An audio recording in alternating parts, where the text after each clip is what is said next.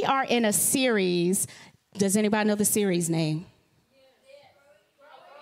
Growing in Godliness is our series that we are in. And so I am blessed to be able to just share a word with you this morning as a continuation of our series. It's been amazing so far. Don't y'all agree? Yes. It has been an amazing, incredible series that each and every week we have gotten the opportunity to just take something with us, take something special about each of the virtues that we've gone through so far. And so just to remind you all, anything that is healthy grows. So in this series, we have been giving the nutrients that are prescribed by the scripture in order to constitute growth in the things of God. The goal for the end of this series is for us to understand the virtues of godliness that will create the desire and mandated growth in our walk with the Father. I feel like we have been growing and growing in godliness week after week after week in this series. And so I'm going to pray and we're going to dive on in, okay? Amen. Lord, I thank you. I bless you. I just pray right now that as we continue in this series of growing in godliness, that you speak to each and every one of us in a unique way, that we can receive exactly what you have for us. For each message, Father. So I pray that as we go forth today, Lord God, that you allow me to be your vessel, Lord God, to speak the word that you have given me, and that it is useful as people leave this place, that they are inspired and informed by your word this morning. In Jesus' name, amen. Amen. Okay, so this morning I get an opportunity to speak about brotherly kindness. And I always find it interesting when I get the honor, I'll say it like that, the honor to speak on particular topics that I feel like maybe I'm not the best person to talk about it. Because those of you who know me, know that I'm not necessarily the warmest personality that you might encounter. I'm a very intellectual-driven, logic-driven person. And so I approach things from a logical place. Now, if you approach things from an emotional place, we gonna clash. And so sometimes I feel like the words that I say might not necessarily be the kindest, but the Lord has taught me some things throughout the preparation of this message. And so we're going to start off with our foundational scripture of this series, 2 Peter 1. We're going to go 5 through 7. Now, for this very reason also, applying all diligence, in your faith supply moral excellence, and in your moral excellence, knowledge, and in your knowledge, self-control, and in your self-control, perseverance, and in your perseverance, godliness, and in your godliness, brotherly kindness. And so that's where we're parking today, in brotherly kindness. And one thing about this brotherly kindness virtue that we're talking about is we've gone through all of the other ones and they've been amazing. But this is the first one that we're really digging into that extends beyond yourself. Everything else has been inward focused. You know, moral excellence. What can I do to become a morally excellent person? Knowledge. You know, I have to. What kind of things do I need to do to grow in my knowledge? Self-control. That's self-explanatory. You know, learning to control yourself. In your self-control, perseverance, having the ability to stand strong and stand firm and keep going through. And not just stopping. In your perseverance, godliness, your own personal relationship with the Lord and learning what it means to be a godly person. All of those things are inward focused, but then we jump to brotherly kindness and all of a sudden other people are involved. But the amazing thing about it is all of the others were necessary in order to be able to be successful at brotherly kindness. You had to focus on yourself. You had to get things right within yourself first before you can extend to anybody else. Amen? And I love how the scripture specifically refers to brotherly kindness. Not just kindness, but brotherly kindness. See, brotherly kindness is because hopefully, we have a vested interest in our family. You know, there's kindness, and then there's the kindness of family. You know, we are concerned about their success. And so we want to be kind. We want to make sure that we can do whatever we can to help them succeed. You know, the world is always going to come against us. No matter who you are, no matter what you do, no matter where you walk, no matter what you say, the world is going to come against you because the enemy has a mandate. He has mandated himself to steal, kill, and destroy, right? And so he's always coming against you and using things of the world to steal, kill, and destroy. So we need to be kind to be able to be strong as a family. We need to be able to lift each other up, whether it's your biological family, whether it's your spiritual family, whether it's your church family right here at Anchor Chapel. We want to make sure that we are kind to our brothers and sisters. I love to tell my kids, I've always raised them, be kind to your siblings. Like, don't fight. Don't go head to head. Just be kind. Does anybody else raise their kids to do the same thing? Be kind. Don't fight your siblings. Y'all are on the same team, right? You know, now if somebody else comes against y'all, guess what? Y'all getting together and taking them down. But don't fight your siblings. Be kind to your siblings. And that is because I want to remind them that there is a vested interest in family. There is a vested interest between brothers and sisters. And so as I've been praying and seeking the Lord and preparing this message, there are two things that I learned about kindness that I want to share with y'all today. The very first thing is that kindness is supernatural. Can I get an amen? Because kindness can be hard. It's more than just being nice. Kindness is like next level nice. It can be hard. And sometimes it feels like kindness gets you nowhere. Y'all ever heard that term? Nice guys finish last. You know, you being nice and nobody cares. They're walking all over you, you know. But kindness can be hard because I'm sure that everybody in this room has at least one story where you had every right to say all the words. I'm going to leave it at that. You had every right. You had been pushed to the brink. And all of the words were right on the tip of your tongue. But in that instance, you chose to bite your tongue and be kind. But it wasn't easy. That's not an easy thing. Galatians 6, verses 9 and 10, it says, "Let us not grow weary or become discouraged in doing good. For at the proper time we will reap if we do not give in. So then while we as individual believers have the opportunity, let us do good to all people." How many people?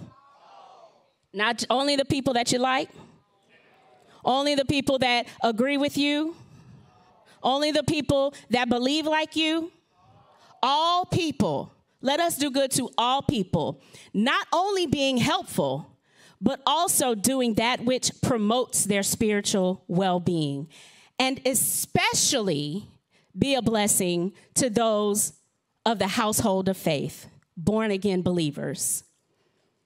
And I specifically selected the Amplified version because it gives a little oomph to this scripture just to specify a couple of things. We as individual believers, we have an opportunity to do good to all people. And it talks about us promoting all people's spiritual well-being. But then it tells us, but especially be a blessing to those of the household of faith. Be kind to our brothers and sisters in the faith. Amen? And I thought this was interesting because if kindness was easy, we wouldn't need this scripture to encourage us, right? That's how the Lord works. He's like, you don't know that you're going to need encouragement, but I'm going to give you something to be there for you because you will need encouragement. You will come up on a situation where you want to say all the things. But don't get weary. Don't become discouraged because I got you. Amen? And the thing about kindness, I say kindness is supernatural because kindness is essential to the nature of God. He is a kind God. Thank the Lord. Because I know for me, I'm not going to speak for anybody else, but I'm going to say for me, there are many times, many times where the Lord could have done something bad for my actions, but he was kind to me because it's essential to his nature.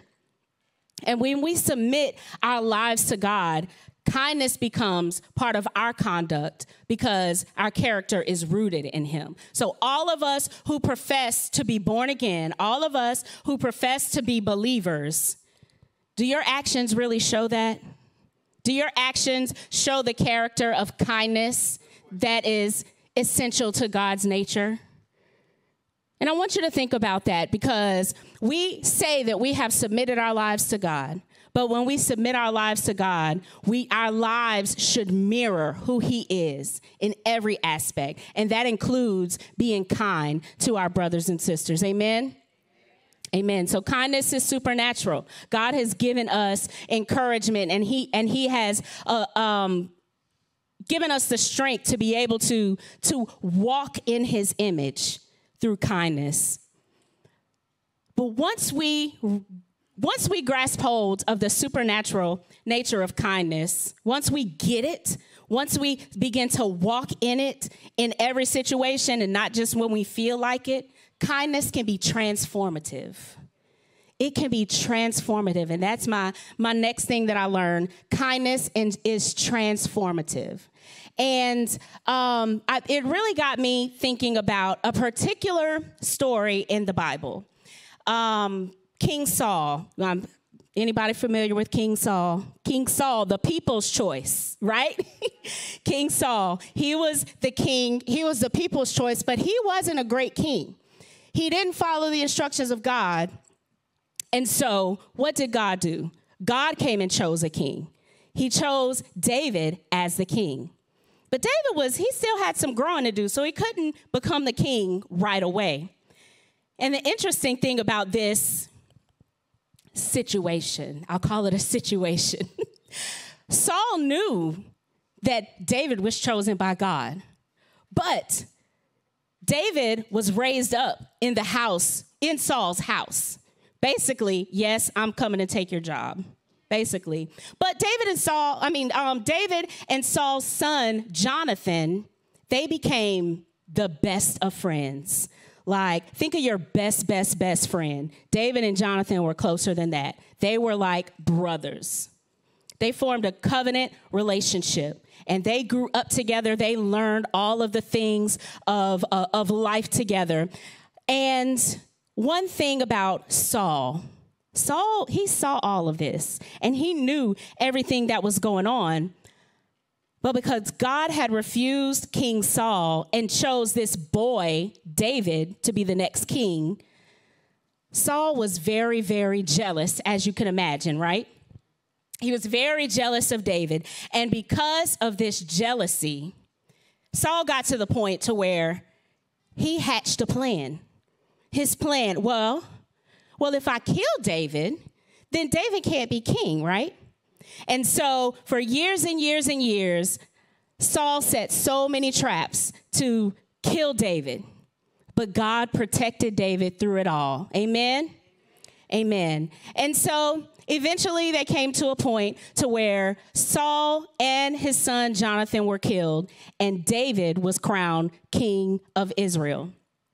And so I wanted to make sure to give y'all that little precursor, because David became the king of Israel, and it was custom during those days to where when the new king ascended to the throne, he exterminated the family of the old king. He exterminated everyone in the family, everyone that was loyal to the old king, because he didn't want any of the descendants of the old king to try to come and take the throne back, right?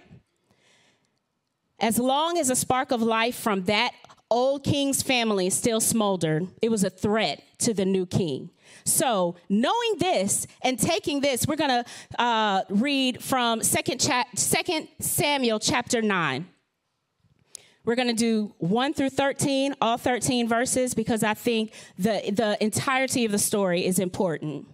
So let's hold on for this scripture. Amen. One day, David asked, "Is there anyone left of Saul's family? If so, I'd like to show him some kindness in honor of Jonathan." It happened that a servant from Saul's household named Ziba was there. They called him into David's presence. The king asked him, "Are you Ziba?" "Yes, sir," he replied. The king asked, "Is there anyone left from the family of Saul whom I can show some godly kindness?" Ziba told the king, "Yes, there's Jonathan's son, lame in both feet." Now, I'm going to stop right there, because Jonathan's son was lame in both feet. They say that a couple of times. The reason that Jonathan's son was lame in both feet is because at the time when after Saul and Jonathan died, a member of the family, they went on the run, right? Because they're like, "Oh, Lord, David's going to come and kill us all," because that's what kings do, right? When they take over the throne. Well, in the process of attempting to flee, the son was 5 years old at the time. The nurse picked him up and dropped him, and he became crippled from trying to flee. Now, there's a whole other story about who was in your life that was supposed to help you but dropped you. That's a whole other situation. That's a story for another day. But so that's the context of the son that was lame in both feet. And so verse 4 picks up. He said, "Where is he?" "He's living at the home of Machir, son of Amiel in Lodabar." King David didn't lose a minute. He sent and got him from the home of Machir, son of Amiel in Lodabar. When Mephibosheth, the son of Jonathan, who was the son of Saul, came before David, he bowed deeply, abasing himself, honoring David. David spoke his name, "Mephibosheth." "Yes, sir." "Don't be frightened," said David. "I'd like to do something special for you in memory of your father, Jonathan. To begin with, I'm returning to you all the properties of your grandfather Saul. Furthermore, from now on, you'll take all of your meals at my table."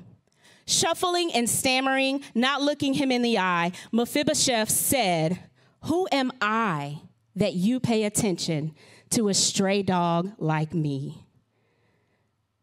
Whew. I'm sure some of us have felt that way. When God smiles on us, when he meets us the way that he met us this morning, and we say, "Oh God, who am I that you pay attention to a stray dog like me?" Then David called in Ziba, Saul's right-hand man, and told him, "Everything that belonged to Saul and his family, I've handed over to your master's grandson. You and your sons and your servants will work his land and bring in the provisions for your master's grandson, Mephibosheth himself, your master's grandson, from now on will take all meals at my table." And so Ziba had 15 sons and 20 servants. So they went from being on the run to being in the king's house. Come on, somebody. all that my master, the king, has ordered his servant, answered Ziba, your servant will surely do. And Mephibosheth ate at David's table, just like one of the royal family. Mephibosheth also had a small son named Micah. All who were part of Ziba's household were now the servants of Mephibosheth. And Mephibosheth lived in Jerusalem, taking all his meals at the king's table. He was lame in both feet. I just think that's so interesting that they make a point to remind us that he was lame in both feet. Because back then, when somebody was lame in both feet, they were cast aside. They were overlooked. But he was lame in both feet. And David still called on him. And so after Saul and Jonathan's death, instead of doing what others before him had done, instead of doing what people thought he should have done, I could imagine the people in his ears, David, what are you doing? You know they're going to try and come and take the throne. I could imagine the people saying, but everybody before you did it like this, so you need to do it like that too. I could imagine what people are saying, well, you should do this. You should not do this. But instead of doing that, David sought out an opportunity to show kindness to Saul's family. He didn't have to do that. He did not have to do that.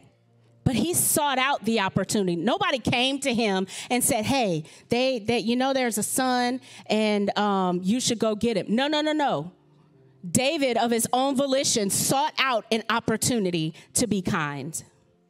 He wanted to show kindness to the house of Saul, not only because he trusted God, because we know David is a man after God's own heart, and he trusted God, but also because he walked in forgiveness.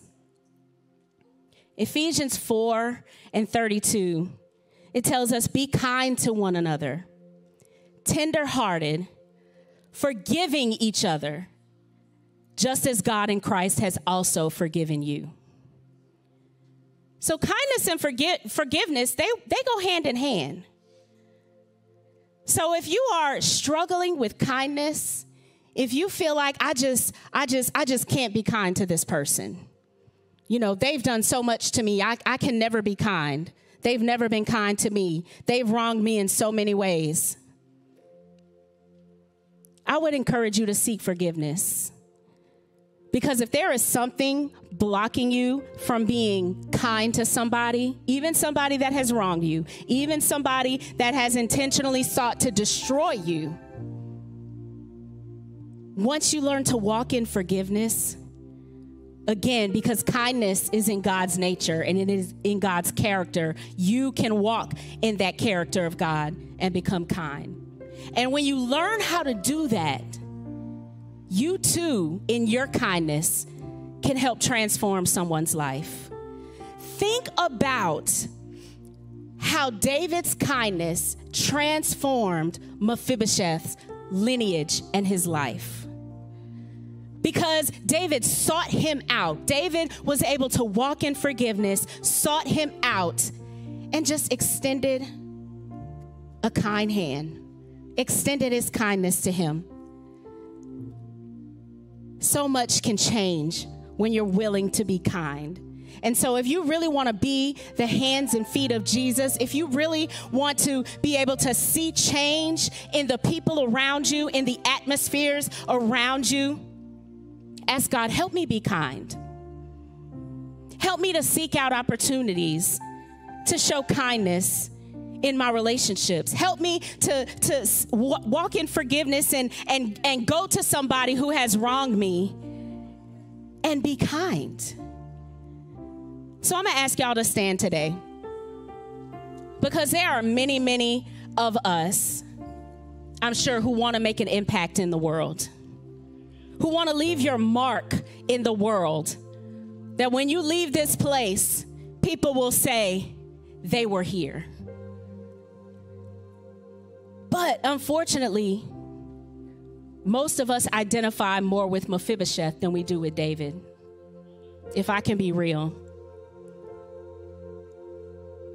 Most of us in this place, maybe you've been dropped. Maybe you were in a relationship with somebody that was supposed to care for you, and they dropped you. And now your spirit is crippled. Maybe you feel like you've been forgotten. Maybe you feel like Mephibosheth and you're like, who cares about a stray dog like me? Maybe you feel like you have nothing to give. Everything that you had has been extracted out of your life. And you feel like you have nothing to give. Maybe you're like Mephibosheth and you have been running from the king who hasn't been in hot pursuit of you. You have been running away from the king in fear of his judgment. Because in your experience, you deserve judgment. That has been what has been told to you your whole life. You are in this situation and you deserve judgment. And so the Lord has been pursuing you and you've been running away because you don't want to experience that judgment. But just like David did for Mephibosheth, God is intentionally seeking you out today. He's extended his kindness and he's already welcomed you into his family. You're already welcomed into his family. And so how much more should we extend kindness to others that we encounter? Because again, the king has welcomed us. And when we are a part of the king's family, we can experience everything that he has for us. And that means you can walk in kindness. And so this morning, before I leave, I just want to pray for you. If you are somebody and you say, I feel like Mephibosheth, I don't have anything to offer, just lift your hand right where you are. If you are somebody that says, I've been dropped and I feel crippled in my spirit, and I don't know what else I can do to extend to somebody else, just lift your hand. Thank you.